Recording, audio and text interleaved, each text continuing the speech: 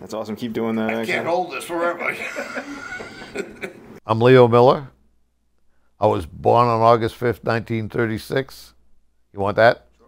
Yeah, see? You're only a few days younger than I am. I was basically raised in Boston. I'm a retired senior chief electrician's mate from the U.S. Navy. Joined the Navy in 1954. I was 17.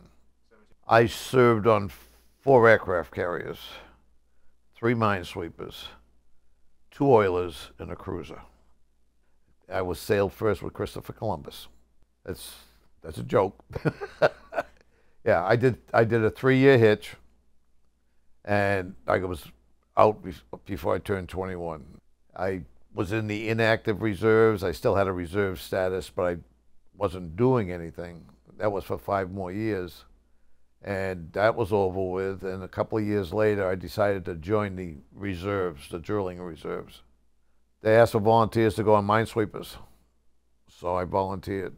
And I did that on 3 different minesweepers for about 8 years. I went back on active duty recruiting at Portsmouth Naval Reserve Center in New Hampshire, actually in Kittery, Maine. I did that for 3 years. And I said, send me to sea on an aircraft carrier. And in 2 months, I was on the Kennedy. Take command, and may God be with you and your men.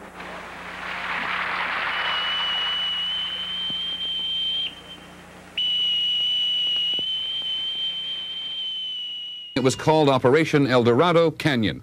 The attack on Libya almost 24 hours ago has left many Libyans dead or injured.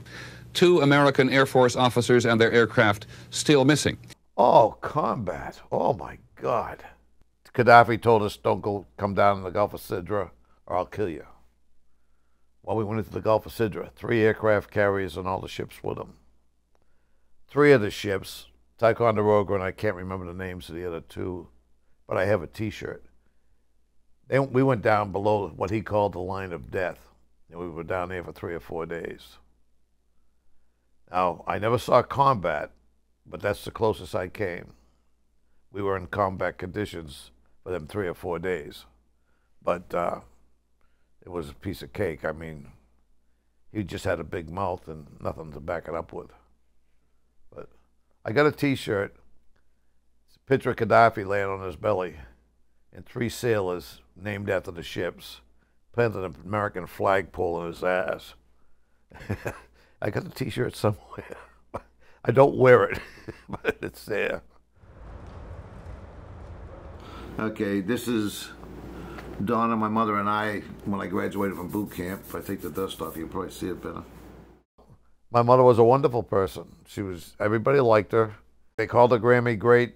All the kids in the neighborhood called her Grammy Great. I mean, you know, they wanted cookies. They'd go over to her house and visit and all that. So everybody loved her. Everybody. Just a wonderful woman. What was your father like? I don't know anything about him at all. No, I have some pictures of him. I'll show you later on.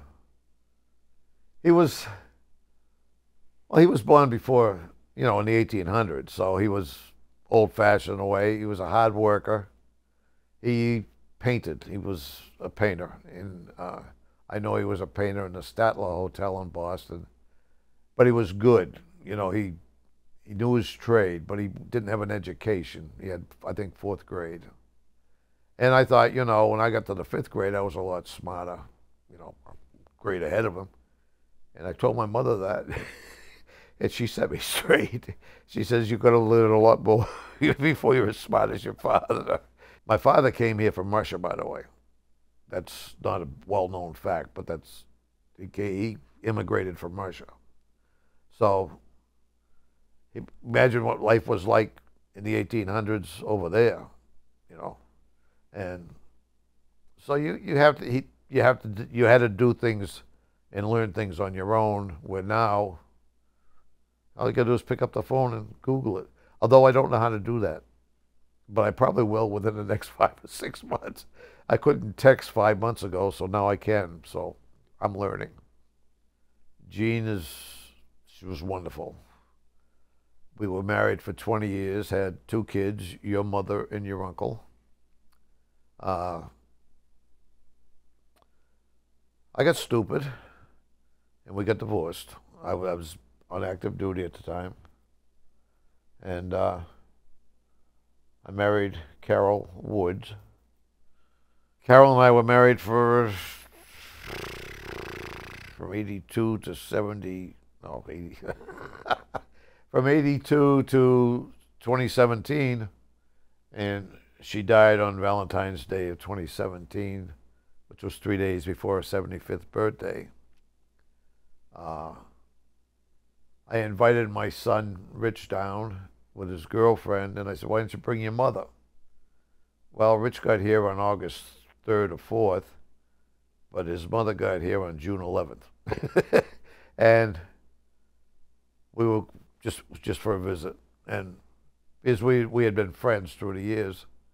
And we sat here, right here, and talked for 3 days. And we decided that she would live here, or stay.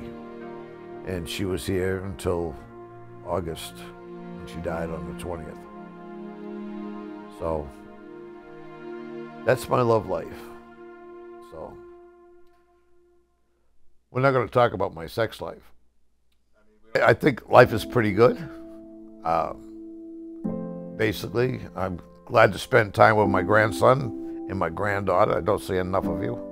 And my little great-granddaughter, who I can't hear when she talks, and Jake is a great guy. I really enjoy this. And I wish I had more company. Any other relatives that see this, get your ass down here. So, that's it. Is that good?